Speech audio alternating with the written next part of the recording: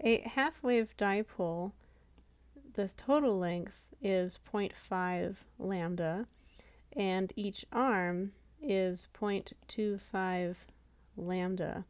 So the effective radius that we just calculated is 0.2 lambda.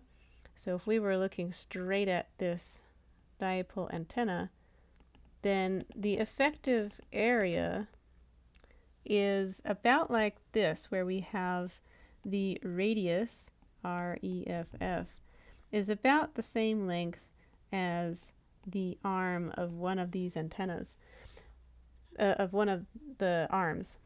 And so that means that the effective area of the antenna is the dimensions of the dipole along the length of the dipole, and the effective area that it collects over also extends to either side by the same amount, about 0.2 lambda.